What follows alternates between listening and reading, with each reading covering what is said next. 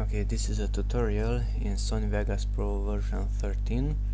I have two video files here, the same video in 720p and in 1080p. The 720p file can be dragged and dropped onto the timeline and the file is played back correctly. Okay, undo. But if I drag and drop the 1080p onto the timeline, notice that the arrow changes, it cannot be imported. If I go to File, Import and Media, then an error message is shown. Open it. An error occurred while opening the file. Make sure that the file and could not be opened.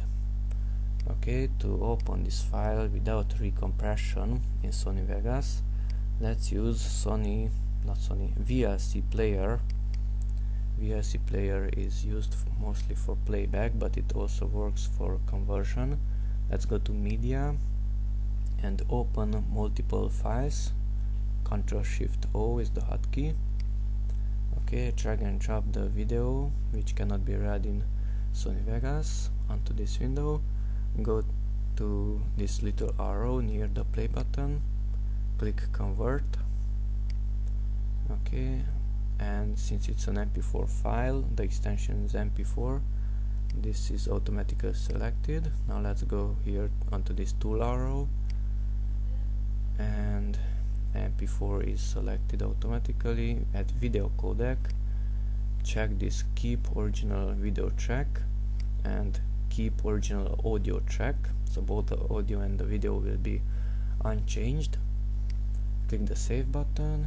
Here at destination, click browse to enter a file name where you want to save it.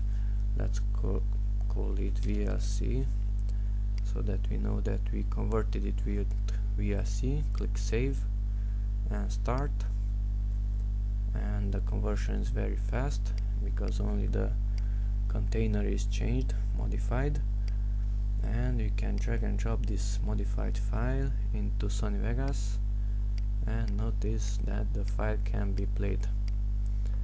Okay, that's it. Thank you. Bye bye.